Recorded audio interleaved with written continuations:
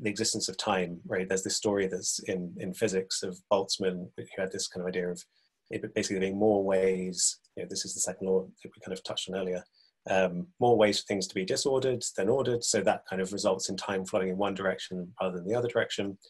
But then in your view, I think, well, all experiences unfold over time. You can't have an experience in an instant. So in this worldview, the mechanism of time must be there at the beginning in consciousness. There must be structure and time. No? Yeah. No, but I recognize where you're coming from. It's very intuitive, what you're saying. A philosopher wrote about it in Scientific American, I think 2 years ago. She was basically saying panpsychism cannot be true because we know that certain particles are timeless and they're going at the speed of light. So there cannot be anything it is like to be them. So panpsychism is false. I forgot her name. It was a philosopher, not a physicist. But before I try to drag you down the rabbit hole, let me just give some historical context so it doesn't look like I am absolutely crazy. So I have some precedents who said that.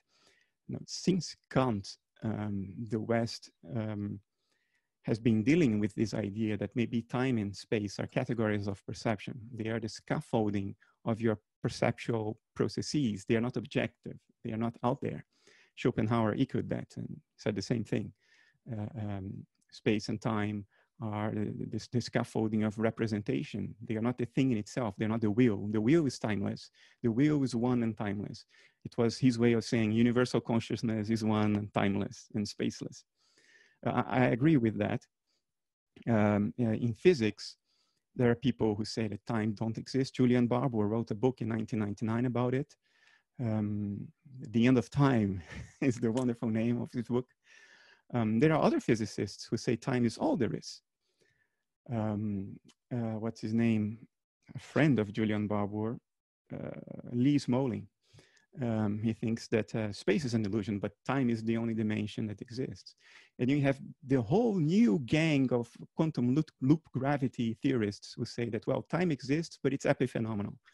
It arises out of quantum processes. It's not a pre-existing scaffolding to physics. Time itself arises, which is now, it's almost a mainstream view in science. The idea that time itself began in the Big Bang, that it wasn't a pre-existing scaffolding within which the Big Bang happened. But your point is more experiential. You're saying experience can only unfold in time. There is no immediate experience without the dimension of time. I will not dismiss this. I will not poo-poo your point of view because it's very intuitive. I think 99 out of 100 people would directly agree with you. But I would invite you to think a little more carefully, a little more deeply about it. And you will realize that there is no dimension of time in experience. Time itself, the concept of time, is an immediate experience. What leads us to talk about time is our memories and our expectations. The memories we link to the past, our expectations we link to the future. But memories only exist insofar as they are experienced now, as memories. If you experienced a memory a second ago, well, that experience is itself a memory that you are experiencing now, 1 second later. Your expectations only exist insofar as you are experiencing them now. You cannot point to the past and say, there's the past. You cannot point at your prior experiences and say, there they are, my prior experiences. No, they only exist insofar as you recall them now. Same for the future. You cannot point there and say, there's the future. I wrote extensively about it in a book called More Than Allegory in part two. Part two of that book, it's about 1/3 of the book. I talk about this idea of time, where it's coming from, what it actually is, what can we say from an experiential perspective. I even got an essay published on Scientific American arguing what I'm arguing to you right now and against that philosopher who said the opposite, saying that actually there is no time in experience. Our very concept of time is an immediate experience. Now, this opens up a whole rabbit hole of implications and consequences and associations in your thinking And it can lead you to the conviction, for instance, that you may be traveling in time all the time, because it's not really there. Yeah. Time is a landscape of the present. That landscape that is stretched out in your mind in the form of memories and expectations. We do this in the now. It's like a big bang that happens in the now. We stretch out the intangibility of the present moment, which is, it's so small, it's intangible. Mind stretches it out into the solidity of a historical timeline. But that stretching out is itself instantaneous. We are not going to get to a comfortable place with this in one interview, but I would invite you, have a look at my essay on Scientific American. You can type my name, Bernardo Kastrup, on Scientific American. There are several essays. One of them is about time. And the title is, Do We Experience the Flow of Time? I like to title my essay. So I actually agree with everything you said. And I guess I should maybe, instead of conjuring up the image of a linear time that kind of exists, you know, on some kind of, that the past genuinely exists and the future genuinely exists, I guess what I mean is that in the present moment, there's this, there's a directionality. I think this is tied up with the fact that I guess I don't personally see consciousness as a substance that exists kind of in its own right.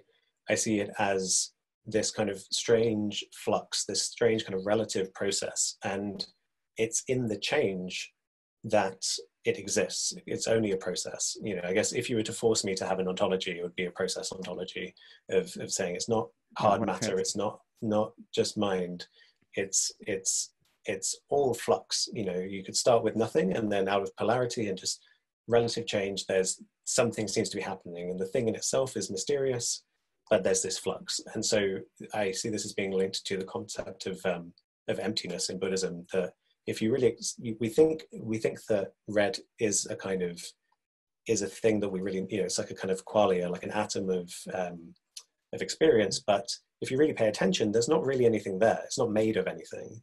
And so I think that's the thing that makes me kind of, the idea of consciousness as a substance, I guess, it would be my main objection.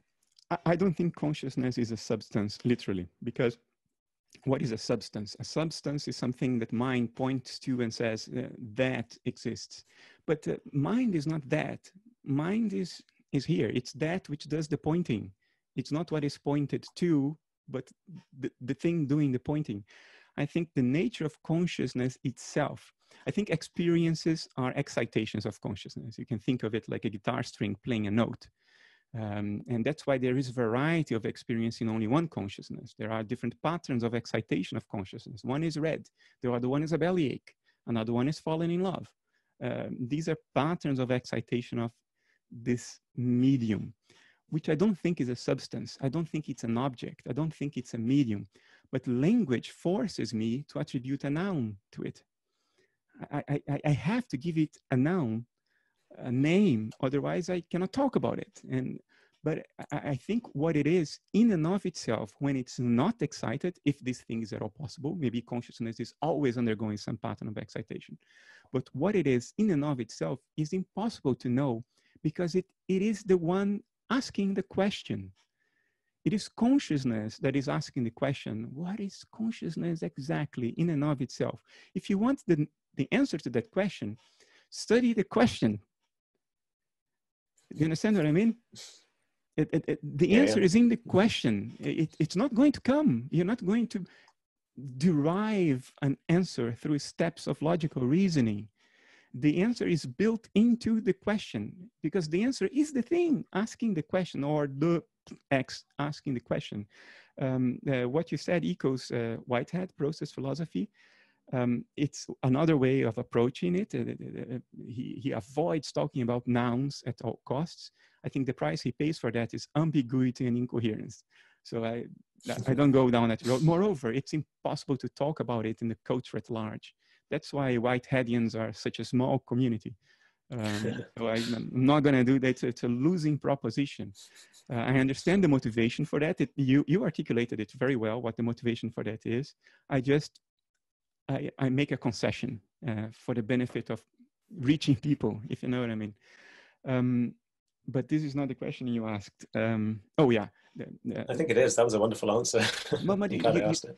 you insisted on the part about entropy. There is an arrow of time because the laws of physics seem to be. Oh, we can go back to that. Yeah, yeah. They seem to be time Yes, symmetrical. actually, just to clarify that, yeah, I would say that I don't see time as fundamental in any sense, but I feel like the corner of the universe where we exist as physical processes is dependent on entropy, and that's why experience unfolds. When I say over time, we have to understand that I'm talking about a present moment that's changing. We say change rather than time. And if there was no change, if you take a freeze frame of the universe, I think there wouldn't be experience. But yeah, you can take it from there. Okay. I think we are in a freeze frame of the universe all the time. but okay. I think time is the scaffolding of perception. It's not out there. Time is in us. We are not in time. I think that's the reality of the situation. Time is in us. We are not in time. We are born. Birth and death happen within us, not to us, if you know what I mean. Now, having said that, obviously there is this illusion we call time. To deny that there is something we call time would be just precious, right? And silly. Even if it's not ultimately real, there is a process happening that we call time, and everybody agrees that that process seems to be happening. I'm not going to invalidate or dismiss that. I think it's illusory, but the illusion is happening. The illusion has a structure. That structure can be modeled. That's why we have T in many equations in physics. Actually, you can write the whole of physics without T, but as Julian Barbour has shown. But if you write it with T, it works as well. And it's easier to understand. So there is something out there that, illusory as it may be, there is a structure to it that is amenable to modeling and prediction.